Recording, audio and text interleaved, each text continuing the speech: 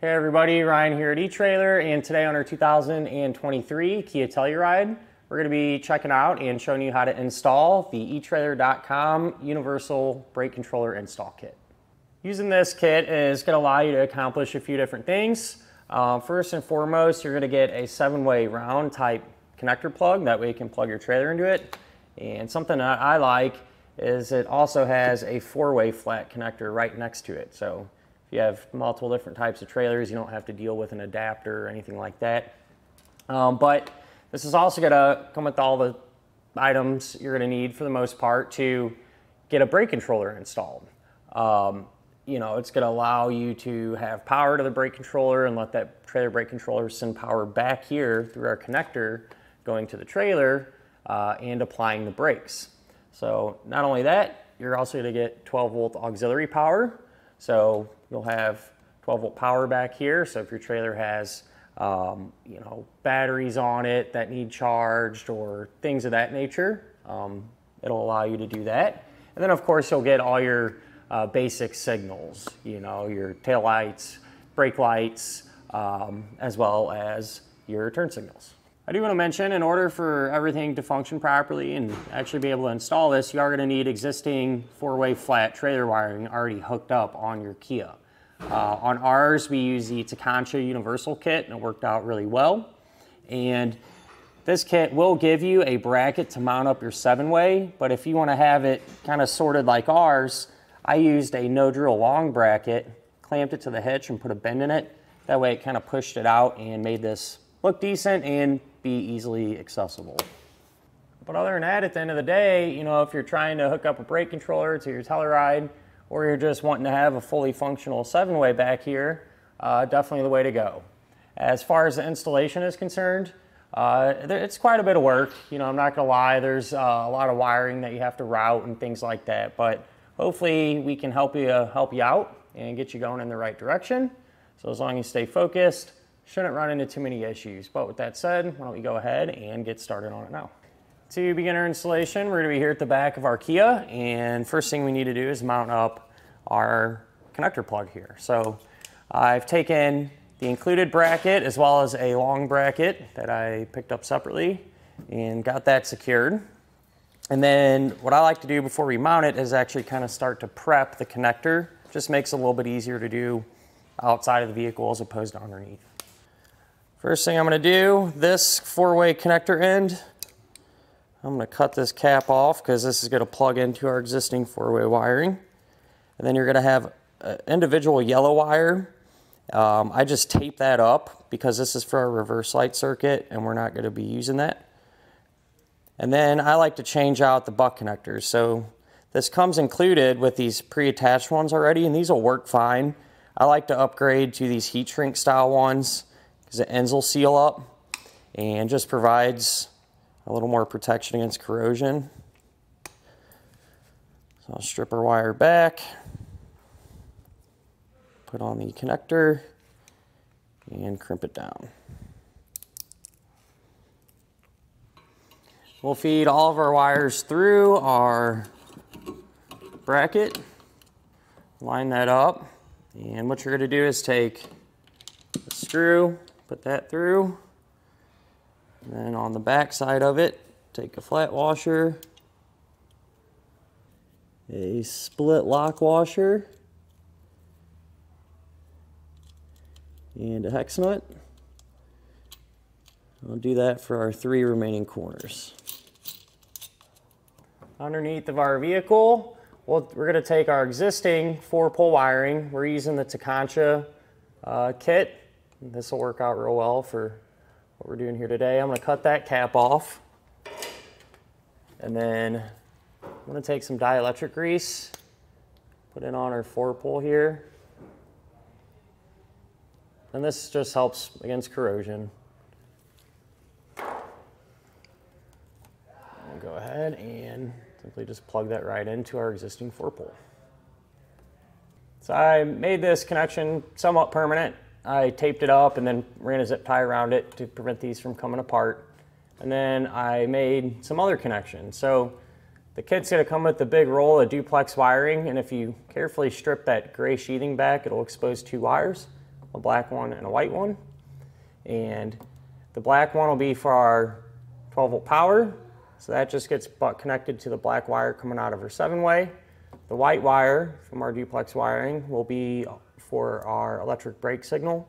So that gets butt connected to the blue wire coming out of our 7-way. And I noticed the white wire is a ground. It's coming out of the 7-way. That'll have a pre-attached ring terminal on it. But given the space that we have to work with here, it wasn't quite long enough, at least to ground it in a spot that we prefer. So what I did was take maybe 1.5 feet of white wire, butt connected it, crimped on a ring terminal. We'll ground this in a minute, but first, since we have these heat shrinks, I'll come in with my heat gun here and seal up the ends. So I went ahead and kind of used some electrical tape on all our connections and zip tied it all up. And the duplex wire, as well as our ground wire that we extended, runs up through here. The ground wire, I use the provided self-tapping screw and attach it to this piece of the frame here. When you use a ground or attach a ground wire, you want it to be touching clean, solid metal. So this is a real good spot here. But with that said, our duplex wiring, we can now start to route towards the front of the vehicle, and that's because it's going to go up into the engine compartment. So that'll flow up through here and above our subframe. The wire's going to continue to run towards the front. When you're routing your wiring, be sure to do your best to avoid any hot or moving parts. But with that said, it's going to continue along. And there is, in our case, a plastic shield here. There's a couple 10mm head bolts you can pull out, kind of drop it down, give you more room. But essentially our wiring is just going to follow our brake lines here. So you can secure it every now and again with a zip tie. And then it's going to go right up into the engine compartment. Up in the engine compartment, this is where our wiring came up. And right here, what I did was I completely removed the rest of our gray sheathing. So I got that completely out of the way. The white wire, that's going to run inside of our vehicle down on the driver floorboard. We'll get to that in a minute. What we'll focus on first is the black wire coming from our duplex wiring, which that's going to run over here where we have our breakers mounted up. So there's a 40 amp breaker, which is this one.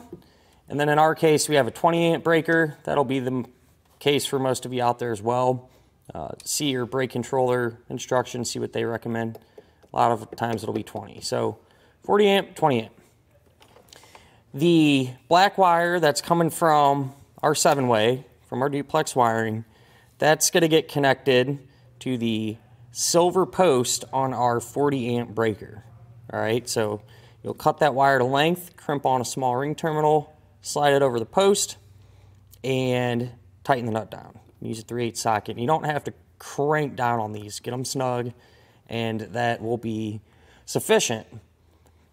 From there, on our 40 amp breaker, as well as our 20 amp breaker, you're going to take some black wire, small ring terminals on the gold posts. Those are going to run to our positive battery terminal. All right, so I got them routed over here and crimped on some ring terminals. We're not going to hook them up to power just yet until we have our brake controller and everything else hooked up, but at least they're ready to go. And then that leaves us with one more post on our circuit breakers. All right, so that'll be the silver post on our 20 amp. You're going to take black wire, or you can use, if the white wire is super long inside the cab, you can cut that to length, kind of up to you. But regardless, ours is black here. That'll go from the silver post on our 20 amp and run back. And that's actually going to run inside the vehicle along with our white wire down to the driver's side floorboard. So I did have to create a hole to get these wires through there. It's a lot easier seen from inside. So why don't we go ahead, move in there and check it out. Here inside the vehicle, we're underneath the driver's side dash. And here's the hole that I created to get our wires to pass through. So just make sure whenever you drill, you're not going to drill into anything, and I suggest using a little snap bushing like I did to put in there. That way the metal doesn't scrape against the wires and damage it. At this point, with exception of hooking up the ring terminals to the positive battery post, this is about it as far as a brake controller install kit goes. With that said though, you're not going to be putting this in without doing a brake controller. So from there, or from here, you'd simply hook up your brake controller as it is recommended in the instructions. Back under the hood, we hooked up our power cables. So this nut is a 10mm, you can back that off, get the terminal slid under there and tighten it back down. Not really much to it. On the cover here, I did cut out a portion of it. That way you could completely close it and lock it down.